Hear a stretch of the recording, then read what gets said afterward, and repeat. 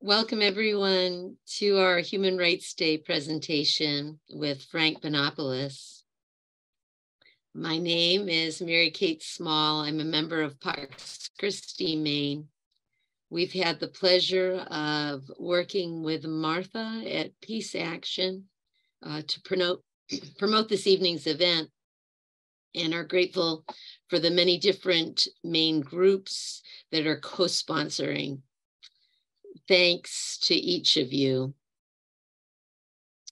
The format this evening will be a talk with slides followed by questions.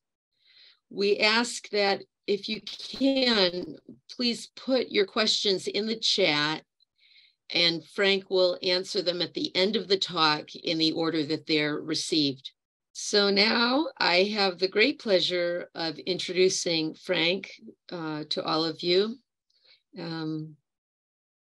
I received an email last year saying that Frank was coming to teach a course on Guantanamo at Colby College, and wondering if there were any of us that might like to do an action together on Guantanamo. And so we did that, and quite a few of us had the pleasure of being together. Frank is from the DC area. He's a human rights attorney, and part of his work, as you know, includes representing prisoners held at Guantanamo Bay.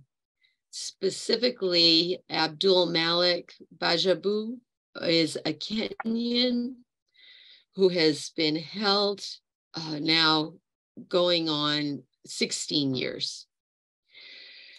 So the only thing that I can say from my short times with Frank is how grateful I am to him for the work that he does. I appreciate the fact that he's very humble about what he does, and it seems to be a common thread with folks I know who are doing this very hard work. And it seems that some of us are in awe of people who do the kind of things that Frank does. But the message that I seem to get from Frank and others is just to do our best wherever we're at, to do what we can do in the places that we are. And so without further ado, Frank, I thank you so much for being here and welcome you this evening. I picked this quote from Merton because, you know, human rights law, right, or as it's known, international humanitarian law, is a standard and a norm for our society, so that behavior that's destructive, like genocide, like torture, is outlawed, and the standards of international human rights law are what are to guide us if we're to have a society that's based on laws and not on force and not on violence. So Merton at one point, wrote that sometimes, that society's norms need to have norms for an objective good. And that's what international human rights law is. It sets a norm for objective good. And when the norms of society become arbitrary, capricious, and pragmatic, there's the danger that, society goes ahead and cooperates with injustice and with evil. And that's exactly what happened with Guantanamo. As you'll see in the talk, as I go through the slides, what I try and do in 45 minutes is just to explain how Guantanamo was established as a place where prisoners could be brought and then tortured, and how that came to be. And the way it came to be was because people, started taking the law as something that was arbitrary, capricious, and pragmatic. And as a result, almost our entire country went along with what was happening in Guantanamo once it found out, because for a long time it was held to be secret. So anyway, I just wanted to, begin with Thomas Merton and recognize his presence tonight. So, after the 9/11 events, right, the U.S. implemented what it called extrajudicial means to capture suspected terrorists. At National Security Council meetings, the CIA outlined plans for covert operations to fight, kill, and apprehend terrorism suspects and transfer them to third countries. These are what was known as extraordinary rendition to black sites for interrogation. The next day, on the 16th, you have Vice President Cheney on Meet the Press saying that, we have to work through the dark side. A lot of what needs to be done here will have to be done without any discussion, and we use any means at our disposal. So you can begin to think about how these people, how Cheney and the architects of the global war on terror thought. They thought in terms of something that was to be done secretly without any discussion in a democracy, and to work in the shadows and on the side of what is violence and evil, in my view. So the legal architects of the global war on terror implemented their plan and based on an expansive notion of executive power. So, we have a government where we have balances between the executive branch and the legislative branch and the judiciary branch. But people like Cheney and people like David Addington, who was Cheney's counsel, and the people who the architects of the global war on terror on these plans, they believe in a strong executive, an executive that sort of can do what they want without having all the time to be accountable to Congress. And as the Iran-Contra Minority Report stated, and it was authored by Cheney and by Addington, sometimes they feel bound to certain monarchical notions of prerogative, the king's prerogative, something that the founders of this country were trying not to establish in the Constitution. But what you do is you have a movement for a strong executive among very conservative people in the government, Donald Trump being just the latest example of that philosophy. But in the Bush administration, these people were in power. So on September 17th, Bush issues a presidential memorandum of notification. So that's a memorandum to Congress stating that the CIA has been given unprecedented authorities, right? It could use significant discretion in determining whom to detain. It can conduct covert operations without having to have any formal approval for operations anywhere in the world. It could use lethal force, including armed drones, and it could operate black sites.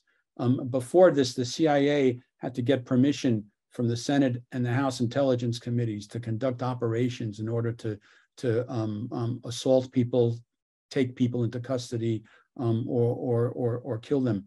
And now it was given the authorities to do so on its own. Congress then passes the authorization to use military force.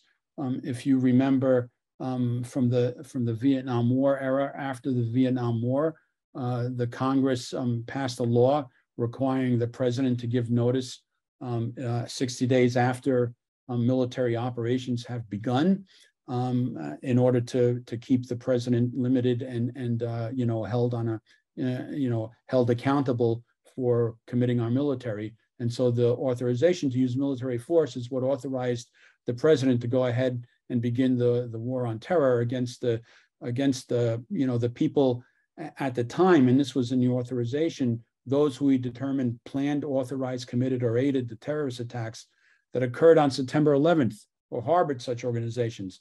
So Congress's authorization was limited to those who were involved in the September 11th attacks. But the White House interpreted the president's military powers much more broadly and beyond the authorization to use military force. What you have is this notion of a strong executive power. And so in a memorandum to the White House counsel, from the Justice Department explained that the president can deploy military force preemptively against terrorist organizations, whether or not they're linked to the September 11th attacks. So the architects of the global war on terror are asserting the president's prerogative to go anywhere in the world and go after anybody they determine is a terrorist. and not limited to the authorization Congress gave them, which was limited to the September 11 attacks. So the president then issues military order number 1, which was the military order of November 13th, 2001, which basically, by this time, the U.S. had invaded Afghanistan. Anybody who's placed in the custody of the U.S. as a result of being captured will be placed under the control of the Secretary of Defense, right? And importantly, those individuals will not be able to seek any remedy or proceeding in a U.S. court. In other words, these people would be captured, they would be imprisoned, they could be interrogated, and later we'll see tortured, and they don't have a right to habeas corpus or any other means of redress in a U.S. court. So this was in the military order of November 13th, 2001. And once this military order was published in the Federal Register, which publishes all presidential documents, the ACLU and the Center for Constitutional Rights started to inquire, what is this all about? You know, this can't be, it's not right, it's not constitutional. And that's when the litigation to find out what was going on with the military capturing prisoners, that's when the litigation started. And it took about 3.5 to 4 years before documents were made available to the Center for Constitutional Rights and to the ACLU, exposing, you know, what the plan was and what these memos said. So the people who could be detained under the military order was broad. It was anybody who, you know, engaged, aided, abetted, conspired to commit acts of international terrorism, or prepared or caused injury to the United States, or anyone who knowingly harbored any such individuals. And, you know, knowingly harbored is a loose term. You know, what does it mean? It means that, you know, somebody came to your house and you put them up overnight and you didn't know they were a terrorist, and lo and behold, they turn out to be a suspected terrorist. Does that mean that then you can be detained? Well, that's what happened to some of the prisoners at Guantanamo. You know, they opened up hospitality to people who turned out to be suspected terrorists, and they were rounded up. Guantanamo was selected as the place to hold prisoners because the U.S. believed that courts could not exercise habeas jurisdiction there, right? So in this memorandum for the Department of Defense General Counsel, right, from the Office of Legal Counsel and the Department of Justice, you know, they concluded that the great weight of legal authority indicates that a federal district court could not properly exercise jurisdiction over an alien detained at Guantanamo Bay, Cuba. So they selected Guantanamo because they thought that the courts couldn't reach it. They could do everything they wanted to there in secret. And as they proceeded, they didn't tell anybody what was going on there, or other than whatever propaganda, you know, the Department of Defense wanted to tell the media about who was going to Guantanamo. So who was supposedly sent to Guantanamo? So according to Secretary of Defense Rumsfeld, it was the worst of the worst. You know, in a news conference, the chairman of the Joint Chiefs said that the people who were being sent to Guantanamo were people who would gnaw through the hydraulic lines in the back of a C-7 to bring it down. The worst of the worst. So this is the testimony by one of the military police guards at Guantanamo. You know, he thought because they were told that the people that he would be guarding were known terrorists, that many of them helped to plan the 9/11 attacks, and they would be coming face to face with the worst people in the world. And so, as he says, you know, he and others were annoyed and mad, and they were out to get revenge. So you can imagine now the kind of culture that you have in Guantanamo, where you're bringing in prisoners from all around the world, people who are Muslim, right? People who are of color, like men, young men, and some boys, and they're presented, you know, to these guards who think that they committed the 9/11 events and they were out to get revenge. You know, you can imagine what kind of violence would ensue from that. This is the testimony of one of the Arabic translators, Eric Sarr, right? You know, he was led to believe these were the worst of the worst, right? People who had extensive training from Al-Qaeda. They had planned the 9/11 attacks. Who really was sent to Guantanamo? So according to the Center for Constitutional Rights, right, it's 780 men and boys, all of them Muslim, were in prison since January 2002. 86% 86% were sold to the US for a bounty, typically $5,000. That means that in Afghanistan and Pakistan, warlords would just round up people and sell them to the US. 22 or more were children when taken in detention. That means they were 17 or under. One was as young as 14 years old. 9 men have died while detained at Guantanamo. Now, 3 were murdered. The US says that they committed suicide. The prisoners and others say that they were murdered. So I've put here murdered. Somebody from the US might contest that and say that they were suicides. The US refused to disclose the prisoners' names and basis for their detention until April 2006. So the first people came to Guantanamo in January of 2002, and it wasn't until the efforts of lawyers and litigation that in April 2006, more than 4 years later, right, that you got the names of the people who were there. 35 men currently remain detained there. There are still 35 men there. 23 have not been charged with any crime or offense and are indefinitely detained. That means they've been put in there and not charged, and they were never told when they would be released or that they would be released. 20 of these 23 have been approved for release in the process, and they're waiting to actually be released. 12 have active cases before military commissions. So these 12 are the 9/11 planners and other high-level Al-Qaeda or affiliate organizations who have been charged with war crimes. These 12 have been actually charged with war crimes. The rest haven't been charged at all, but 20 of the rest have been approved for release, and they're still waiting to be released. Some have been waiting for more than 2.5 years. It costs more than $13.5 million per prisoner to operate Guantanamo at this point. Pakistan admitted to turning over, prisoners to the U.S. for millions of dollars in bounties. The General Pervez Musharraf, in his book, The Line of Fire, admitted, Pakistan turned over 369 Al-Qaeda fighters to the U.S. They earned millions of dollars, millions of dollars. So I want to play for you a clip by Shakar Amr. Shakar is a Saudi citizen and a British legal resident. He was actually an English translator for law firms in London, and he went to Guantanamo. He went to Afghanistan after the U.S. invaded Afghanistan to help the people there suffering from the war. He was kidnapped by warlords and sold to the U.S. for a bounty. And I'm going to play. His interrogators blamed him for the 9/11 events, and I just want to share with you a 4-minute clip of an interview he did with the BBC about his interrogation. So let me see, how do we do this? In terms of the kind of interrogation you received at Guantanamo Bay, can you describe that for us? Again, I said, they're really not looking for the truth. They're not looking for answers, They're just looking to blame you on something, regardless if you are telling the truth. As soon they see you, giving them some answers that, it shows you that you are a human being, they won't accept it. But what are they asking you?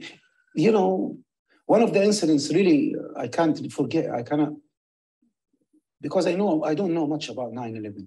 Truly, I don't know much about it. I don't know, what happened there, truly. So for me, it's just like, two building collapse, And one day I was in an interrogation, and the interrogator brought a book. And it has old scenery from 9/11. And then he kept opening, one page after another page. And then suddenly he stopped on a page where somebody jumped from all the way up, God knows, 100th floor or something. And he's jumping, running away from the fire. So I looked at it, and in my mind, the guy is going to get killed by fire. But he knows when he jumps, he's going to get killed anyway. So I started crying. And he looked at me, he couldn't believe it. He's crying. So he grabbed that huge book, and he just picked it up and smacked it on the table. And he looked at me, you crying? You did this? I said, I didn't do nothing. Why do you think I did that? And that's why I thought they really, you know, they don't want to even believe you are a human being. They don't want you to feel that, yeah, I'm just a man with feelings, you know, just like you. But they don't want to believe that. And when they get to these moments where you show them that you have feelings just like them, they hate it because they know what they are doing to you. How did these? So I recommend that you can find this on YouTube. This interview. It's a BBC interview with Shakar Amar, and you could. It goes on for about an hour and 30 minutes, I believe, but it's worth watching. He goes through a lot of. Shakar was at Guantanamo from 2002 until about 2014, and so because he spoke English, he was an intermediary between the demands of the prisoners and the administration, and you know, the administration thought he was a leader of and they subjected him to very harsh brutality. But anyway, it's a good interview to learn about Guantanamo, as are others too. I mean, there's a lot available on the internet. So who was really sent to Guantanamo? So as the months went by, the people who were guarding the prisoners and other people who were working at Guantanamo began to realize that these were not, you know, hardened terrorists. You know, they really were nobodies. You know, they were just, as Neely says, they were just young. You know, the no ones. Same for Saar. You know, he came to understand that, you know, what they were being told about who these people were was not the truth. You know, and as he says, you know, these people weren't even vetted. They were just being captured and sent to Guantanamo. And he asks, what extensive vetting process allows an 88-year-old to end up at Guantanamo? You know, they sent an 88-year-old man to Guantanamo. So sold for bounty. Even the Pentagon began to understand that they were filling up Guantanamo with people who, what Rumsfeld called low-level enemy combatants. You know, in other words, they began to realize that what they were doing was they were sending like the privates in the Al-Qaeda army, or people who privates with the Taliban fighters to Guantanamo, and they weren't populating it with the people who planned 9/11 or even any other high-level suspected terrorists. 730. And with nobodies. Excuse me? Nope. So the Geneva Conventions presented an obstacle to the U.S.'s plan. You know, so the U.S. was going to, you know, send these captured prisoners, right, suspected terrorists, to Guantanamo. But the Geneva Conventions had certain requirements that the U.S. had to abide by, right? So, and these presented obstacles to the U.S. The first obstacle was the Geneva Convention on the Treatment of Prisoners of War, right? It's known as the Third Geneva Convention, and the Convention on the Treatment of Prisoners of War protects, prisoners in international armed conflicts from being abused. You know, at all times they have to be treated humanely and protected, particularly against acts of torture, violence, intimidation, medical experimentation. They must be free to exercise their religion. They have to receive fair trials and punishment if they're charged, and they have to be released when they're repatriated. And if a combatant doesn't meet the definition of a prisoner of war, or the conflict isn't considered an international armed conflict, then they not only lose the protections as a prisoner of war, but they're also subject to trial and punishment. They're still protected by customary international law that are contained in Common Article 3 of the Geneva Conventions. The four Geneva Conventions have two common articles, Common Article 2 and Common Article 3. So Common Article 3 applies in a non-international armed conflict. In other words, in a conflict that's not between two countries or two states. And it prohibits, among other things, cruel treatment and torture of persons who have been captured and take no active part in hostilities, including members of the armed forces who have laid down their arms or are otherwise out of combat. Without the protection of Common Article 3, prisoners are not that are not prisoners of war can be abused. So you have the first obstacle is the Convention on Prisoners of War. If the prisoners at Guantanamo are prisoners of war, they have to be treated according to various standards that are in the Geneva Convention. If they're not prisoners of war, they're still protected by Common Article 3, which also requires that they can't be abused or subject to cruel behavior and torture. The third obstacle is the War Crimes Act. The War Crimes Act is the codification of the requirements of the Geneva Convention into U.S. law. And it basically says that whoever, whether they're inside or outside the U.S., commits a war crime, where the person committed the war crime is either a victim or of the war crime is either a member of the U.S. Armed Forces or is a U.S. national, they're subject to prison or the death penalty. And a war crime includes violations of Common Articles 2 and Common Article 3. So if you have prisoners at Guantanamo and you violate their rights according to the Geneva Conventions, either Article 2 or Article 3, you can be charged with a war crime. The Office of Legal Counsel of the Justice Department issued a memo on January 9th, 2002. This is now 2 days before the first prisoners are sent to Guantanamo from Bagram Air Base and elsewhere, right? The author of the memo is John Yu. You have asked whether the laws of armed conflict apply to the conditions of detention and the procedures for trial of members of Al-Qaeda and the Taliban militia, right? In other words, the president has asked for a memorandum to his lawyers, which are the Justice Department, Office of Legal Counsel, saying, look, do the laws of armed conflict, do the Geneva Conventions apply to these prisoners? And the memo argues that they don't apply, the conventions don't apply, because Al-Qaeda members are not covered by the conventions, because Al-Qaeda isn't the nation state, so it couldn't be a signatory to the convention, right?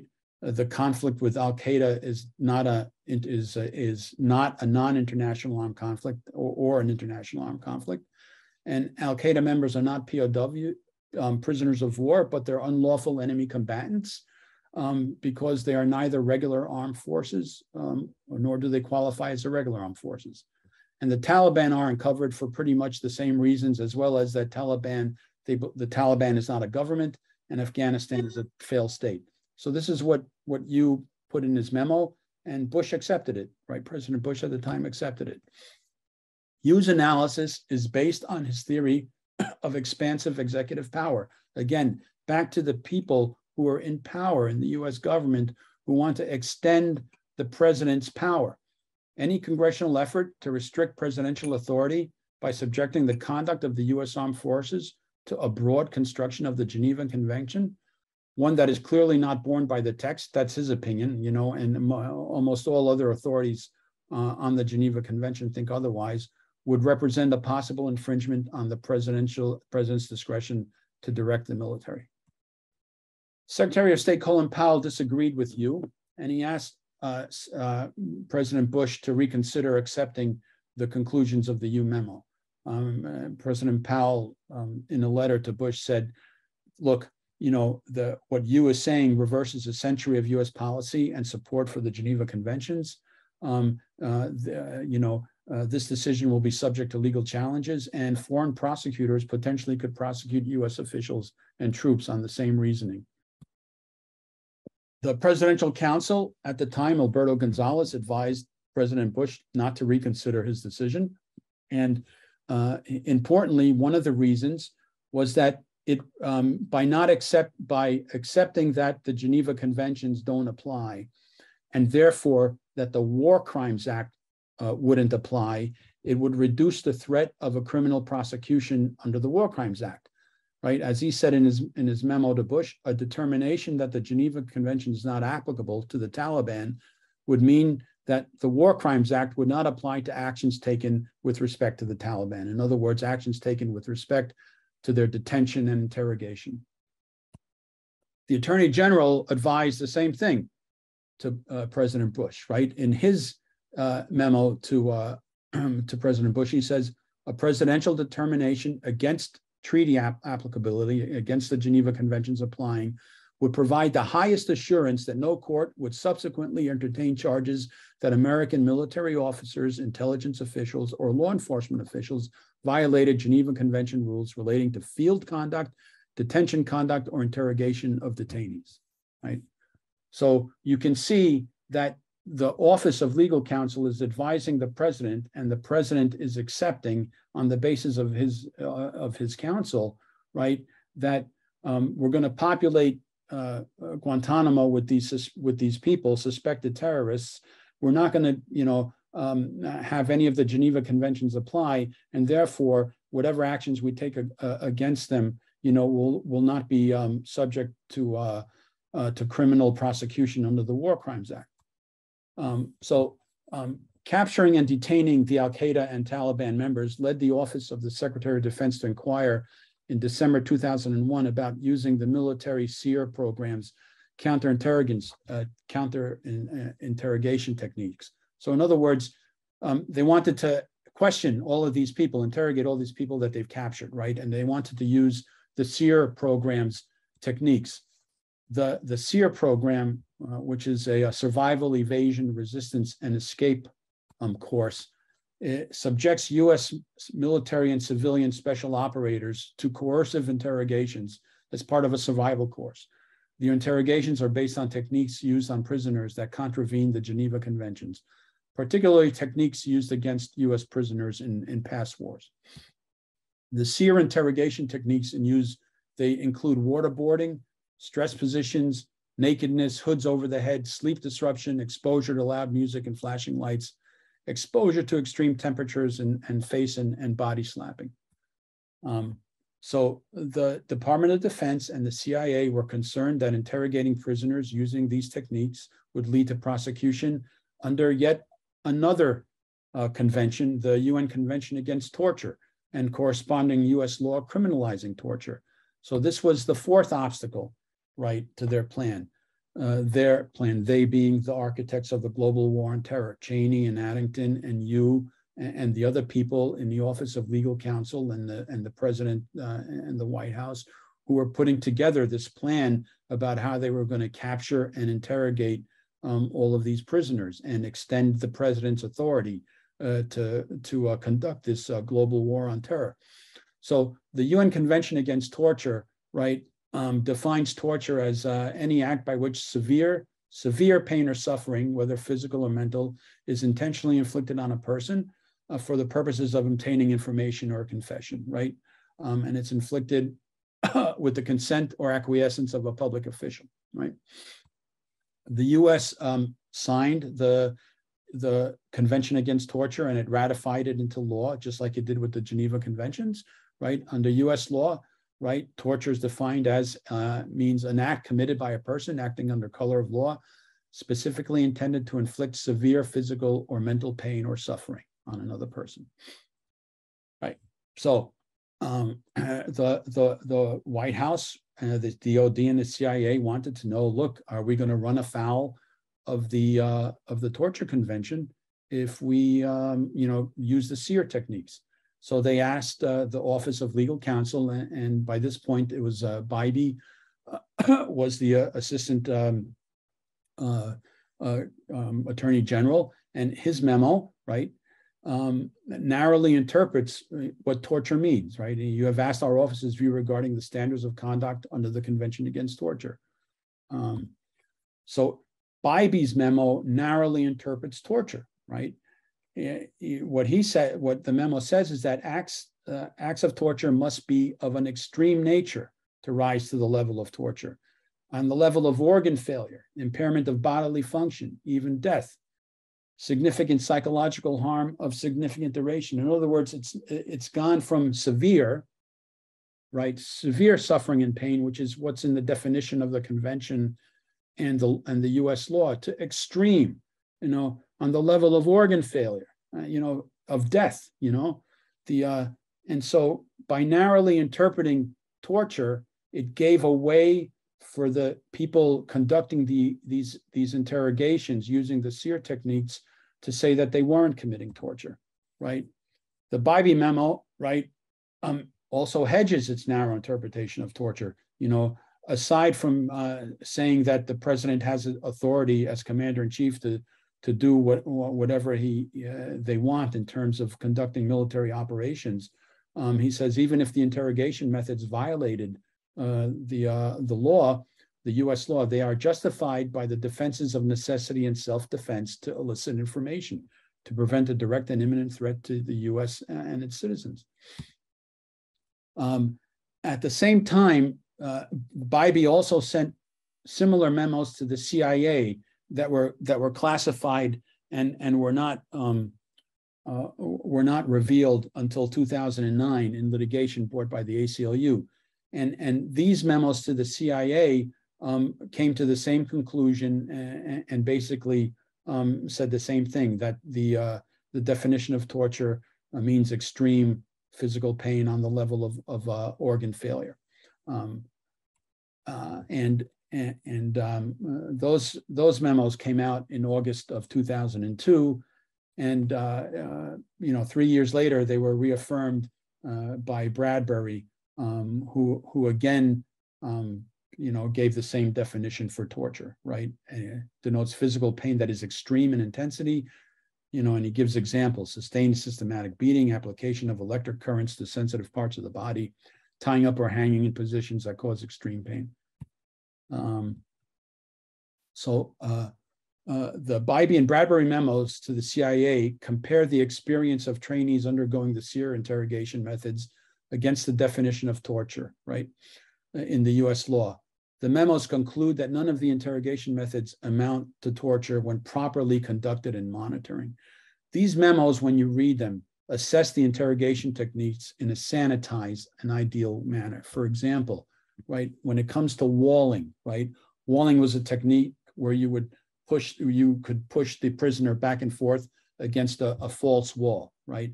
And their conclusion is, we understand that this technique is not designed to and does not cause severe pain, even when used repeatedly, as you have described, right?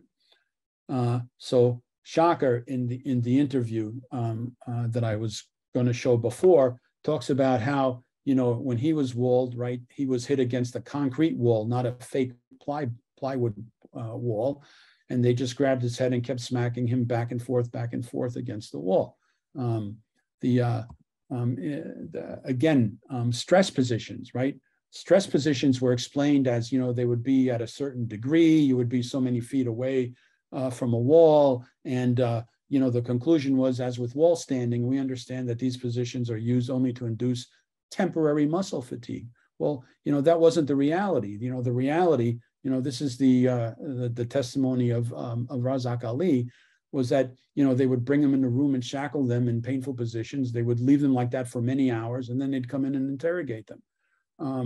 The reality was just not the way it was presented in these memos, but the memos gave the CIA and the interrogators an out from being prosecuted criminally, because they could always say, look, we relied on these memos from the Office of Legal Counsel. This is a painting from one of the prisoners.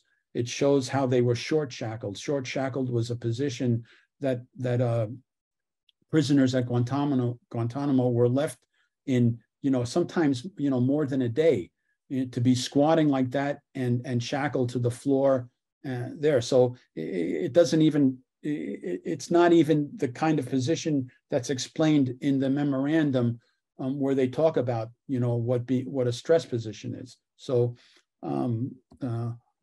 another form of torture was the hunger strikers and force feeding them. There were 3 in 2005, 2008, and 2011-12. The prisoners went on hunger strike in Guantanamo for, because of their conditions. And so what would happen is that they would be taken, put in a specially made chair for them by the same company, I believe, or by a company that modeled this chair on the electric chair. And they're tied to this chair and they're forcibly fed IVs, through the nose, or sometimes through other orifices of their body. And they would be left like this for hours and days. This is the testimony of Mr. Hassan Makbel. By the way, all of these slides have references to the sources where I get all this information from, and those will be made available to you, so that you could always go check the sources and further look into what happened there. So the legal framework implemented by the executive allowed for the torture of prisoners at Guantanamo, because the captured prisoners there were not subjected to the protections of the Geneva Conventions or the UN Convention Against Torture. They were not allowed access to US courts, and they could be tortured by US persons with impunity. As the commanding general at Guantanamo, who later went to Abu Ghraib, said, the prisoners are like dogs, and if you allow them to believe at any point that they are more than a dog, then you've lost control of them. Basically, the US treated these people like animals, right? And worse. So post-release from Guantanamo, people have been released from Guantanamo. About a third have been sent to third countries. And in these countries, they're subject to harassment.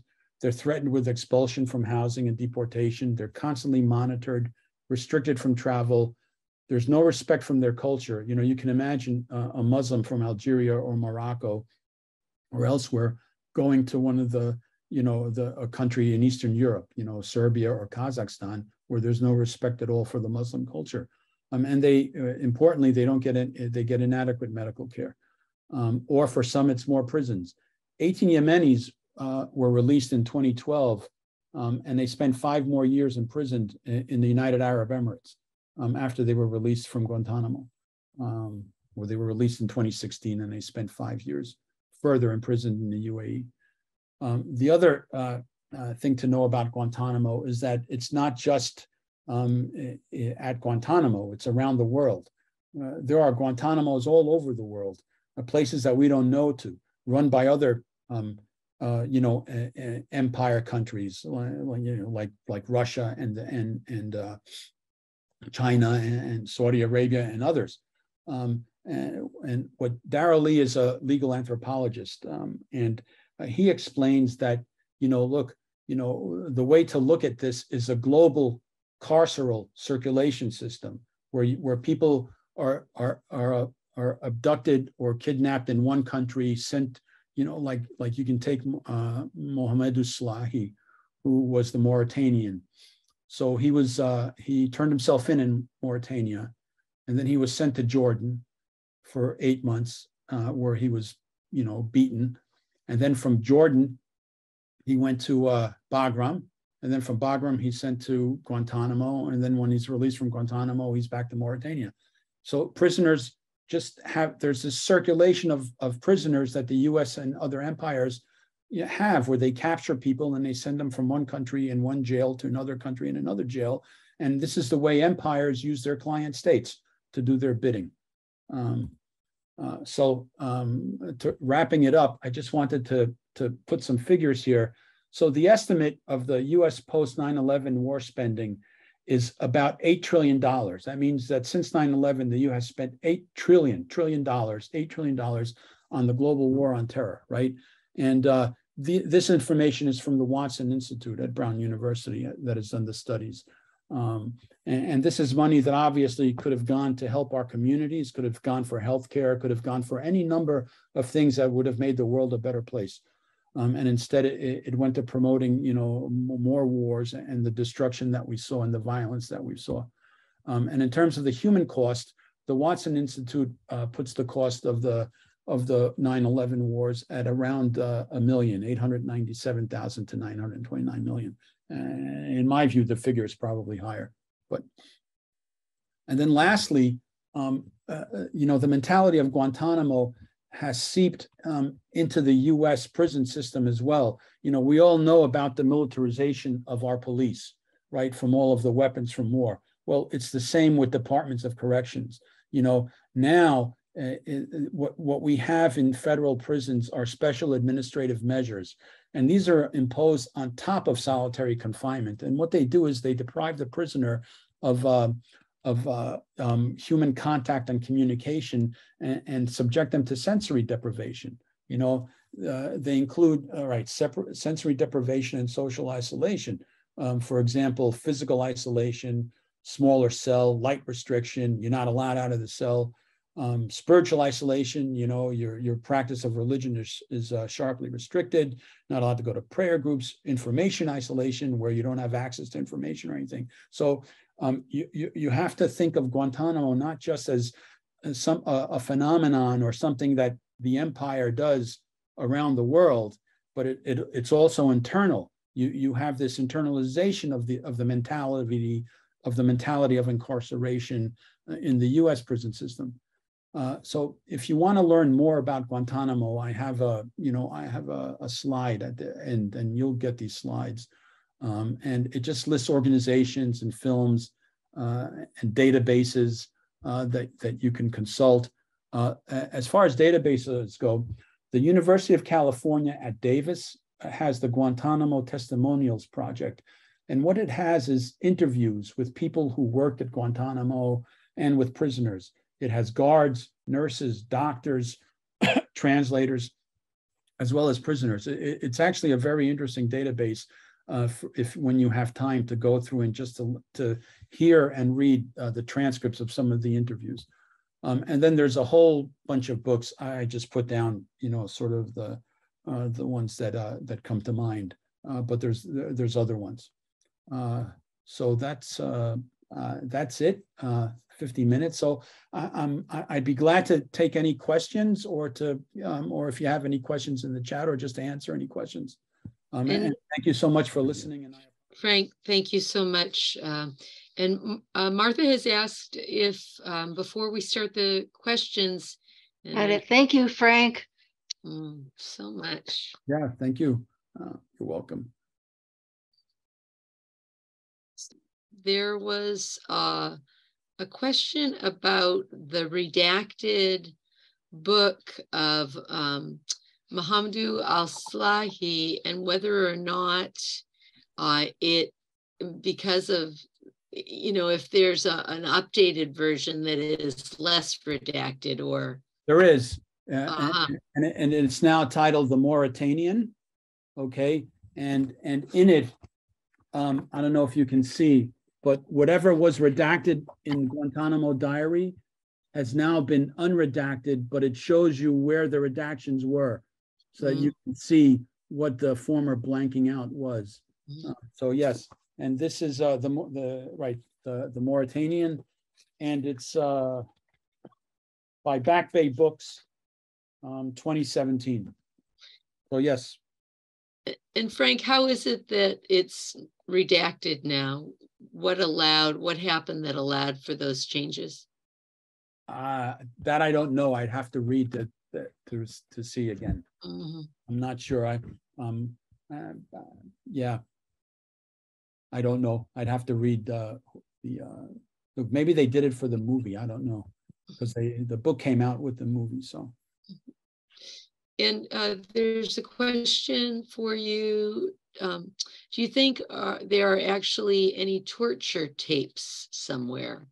I don't know.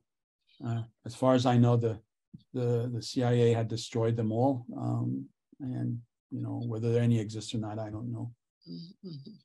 But there's testimony. I mean, you just need to hear the testimony of those poor souls who were tortured. People who were waterboarded 83 times or more. The testimony is all there, and you can read it. And it's been put out by many sources. So. And a follow up to that, or a separate question: can Guantanamo ever be closed? I don't know, because what I do know is that we can get the prisoners out of there that are there now, but the Guantanamo was used as a holding place for Haitians and Cubans in the 90s, and the way the U.S. is, 20 years from now, or 15 or 5 years from now, some other population will be put in there. The base is used by the military for the purposes of its empire, and I think it'll always be used until it goes back to Cuba, which I hope it does someday. But yeah, but I mean, the families of the victims of 9/11, or at least many of them, as well as a good number of senators and representatives do want to depopulate the prison there now. From the 23 who have not been charged, they want to release them. The process is too slow in my view, and it's too late. And the remaining people who are going to be supposedly tried for war crimes, I think the Senate with the 9/11 families are considering a plea bargain to avoid having to have a trial. And the plea bargain would be something along the lines of they'll take the death penalty off the table, and they'll just plead guilty and reveal any further information they have about what they know about attacks. Thank you, Frank. The next question is, can you talk about the Mitchell-Jensen psychologists? Yeah, so Mitchell and Jensen were two psychologists who had worked with the SEER program, and they were asked by the military to come and actually refine the SEER techniques that would be used to interrogate the prisoners at the black sites and at Guantanamo. So they were paid about $82 million for their consulting the DOD and the CIA about how to refine the SEER techniques. Yeah. Next question, will the Bush administration officials responsible ever be held accountable? I doubt it. I mean, they haven't already.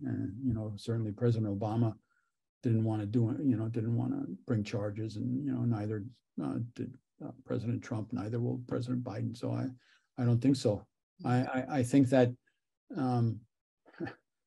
I don't know how else to put it. This is, you're dealing with an empire. And so the government wants to look forward, not look back, and not make amends, and, not recognize, the violence that it did, or deny it altogether.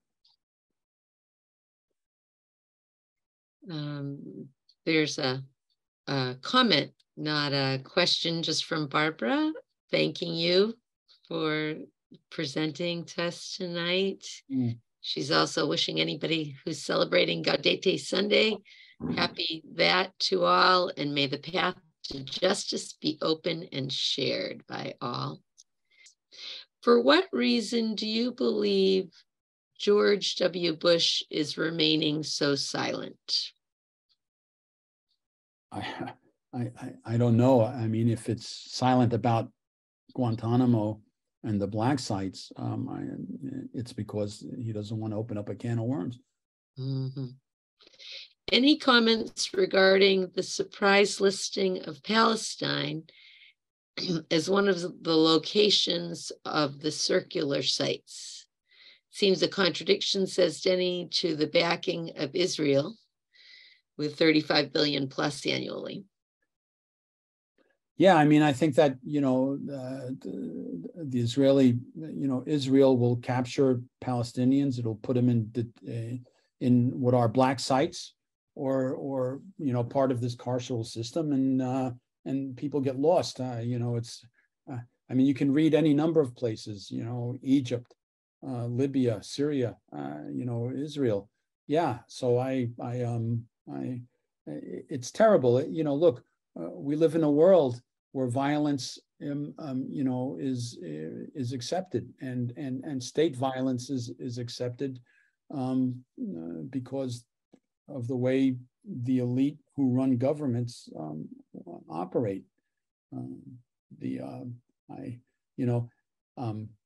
So I think maybe Denny was surprised that it was listed publicly that they were one of these circular sites, but there it is. And someone had mentioned in the chat earlier, I believe, that Israel uses the SERE, the SERE techniques that you described. Yeah, I mean, some of these places are published, are made public. The one in Bosnia is as well, but you'll never know what really goes on there unless someone comes out and tells, and explains, tells. That's the key thing. Another question, Frank, is what is your personal experience with visiting Guantanamo and working with Abdul Malik there?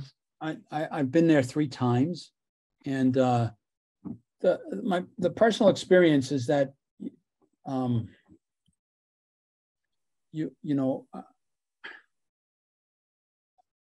so let me put it this way. I've represented other prisoners, in the U.S. and I've been in prison myself for acts of civil disobedience. So the first thing for me is to just treat the prisoner humanely as a person and to get to know them. So Abdul Malik and I, before we even sit down to talk like legal stuff, I'll sit down and we'll talk about what our favorite books are, what our favorite poems are, right? I'll ask, he likes to sing, so I'll ask him to, sing a song, then I'll do my part at singing. The first part of the experience is you have to be a human being to another human being. And then after that, we'll talk about legal stuff, but it's under a very harsh condition. I mean, legal visits are controlled, they're watched or surveyed. So, you have to be careful what you say and what you don't say. I mean, the guards are all young American, mostly males, some female, and they're all nice and courteous. And it kind of like can throw you off, because you have to remind yourself that, yeah, they're nice and they're courteous, but, you're in like a maximum security type prison where people are treated harshly, even now. I mean, no one, as far as I know, it's not, Guantanamo isn't the way it was in 2002 and 2003, but people are still, kept under restrictive conditions, I mean, to me, it's torture not to have seen your family for 15, 16 years, or to be told that you can be released and yet you're still waiting after a year or 2 years. So, so the personal experience is that I have to always keep in mind that I'm with another human being and I have to act like a human being, right? And not be fooled by the conditions, or by the courteousness of the military guards, or the pleasantness of the geography of Guantanamo. I mean, we took a very beautiful part of Cuba away from Cuba, and it's sad. We will be gathering in Augusta at the Armory on January 14th to stand in solidarity with the men in Guantanamo and to demand their release. It'll be at 1:00 in the afternoon. And I don't want to leave everybody on a bummer, So what I'll say is that I mean, look, Guantanamo is just one part of the violence that's all around us in many ways. And so, like Mary Kate said at the beginning, whatever we can do to make the world a better place, we can do and try to do, and community helps. We all help support each other. So, and that's a good thing. So whether it's demonstrating or helping out or writing to your representative, whichever way you want to help, it's a good thing. And whether it's Guantanamo or any other of the injustices that we have, they're all related, really. So, yeah. So thank you, and everybody have a good holiday. Frank, we thank you so much. There are just a few thank yous in the chat, and we'll just give you the old Zoom thanks from everyone. And we so appreciate, someone said it was a perfectly appropriate way to spend Human Rights Day. And thanks again to the co-sponsor.